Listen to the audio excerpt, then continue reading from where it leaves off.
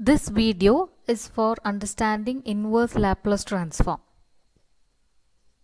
The aim of Laplace transform is to convert frequency domain to time domain, that is S domain to T domain. So these are the most useful transform pairs.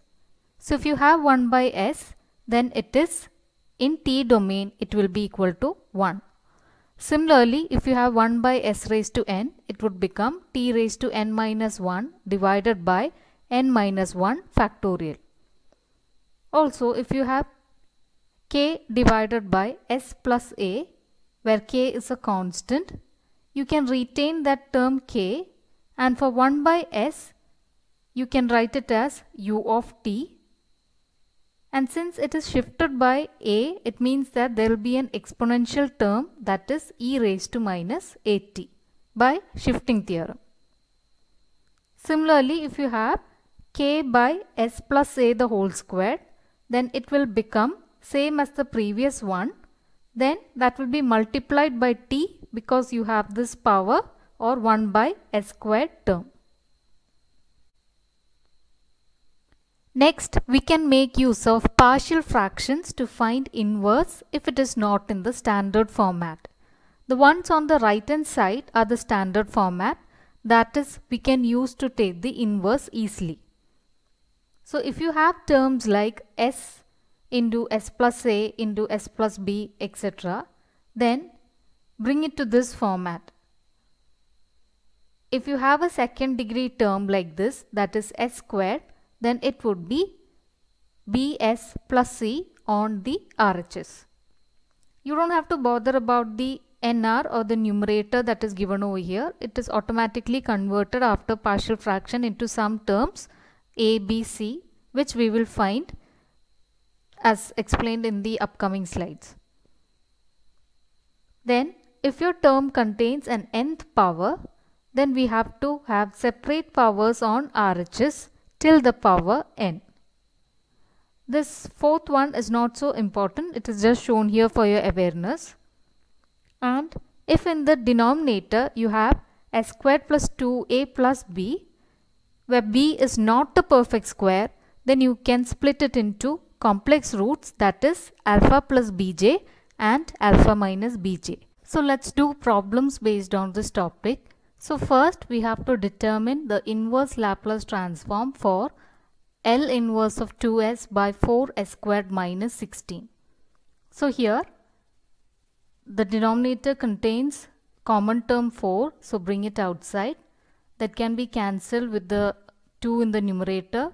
So you will get 1 by 2, which is a constant and which can be brought outside the bracket. So this term is s by s squared minus omega squared in that format. So if you take the inverse, it can be cos h omega t. So here it is going to be cos h 2t. Next, we have a very important question, that is to find the inverse Laplace transform of 1 by s minus 1 the whole cube. If you have a term of s in the denominator that is shifted by some term, for example here it is minus 1, then after taking the inverse it would be multiplied by an exponential term in the numerator, that is some e raised to at. So here it would be e raised to 1t since s is shifted by 1. This is according to the shifting theorem.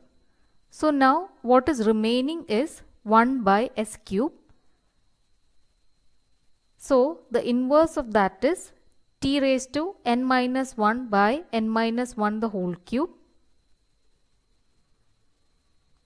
So the inverse of that is t raised to n minus 1 by n minus 1 factorial, that is t squared by 2 factorial.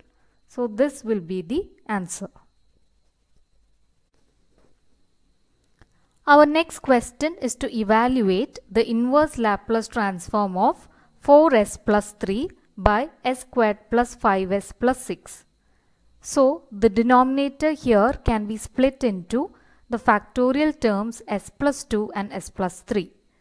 So first cross multiply it here and we have to find the constants a and b. So substitute it as the roots, that is minus 3, so that this term gets cancelled, and so we get b is equal to 9.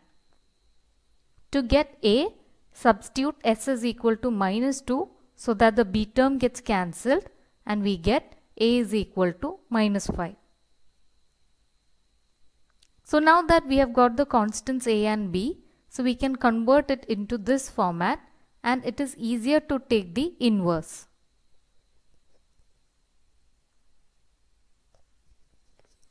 So the inverse of this term would be, take minus 5 outside since it is a constant, and 1 by s plus 2 is e raised to minus 2t since s is shifted by 2, and here 9 is a constant, so bring it here, and s plus 3 would become e raised to minus 3t. Next is a very similar problem. To evaluate this, s minus 1 has the power 2, so write two terms on the right hand side with denominator s minus 1 and s minus 1 the whole square. Had it been s minus 1 the whole cube, then we will have one more term till that power is reached.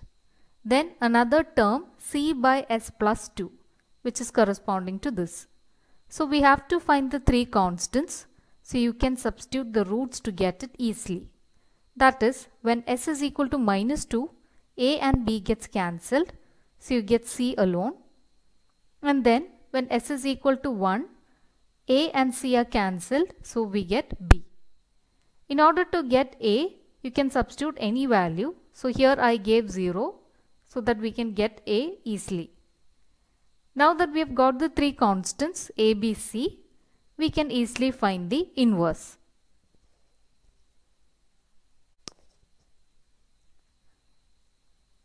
So 2 by 9, 1 by 3 and minus 2 by 9 are constant, so you can take it out.